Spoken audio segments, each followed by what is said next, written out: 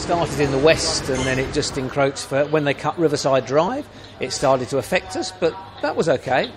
And then they started digging up the square and cutting off access, and now, as you can see, it's like a rabbit warren. We've laid off 5 staff in the last 2 months, 3 months, yeah.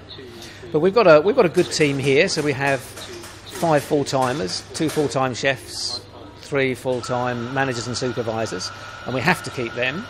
We're really, they've committed to us and we've committed to them. And then my wife and I work here without pay, basically. You can see we're virtually empty.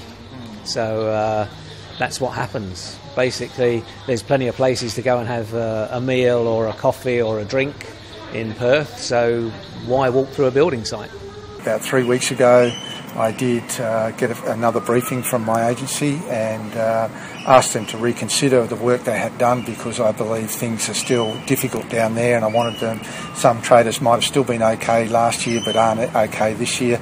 I want to make sure that we're covering everybody, so I've asked them to work through that, ensure that people that have been affected will receive full rent relief through to practical completion of the project.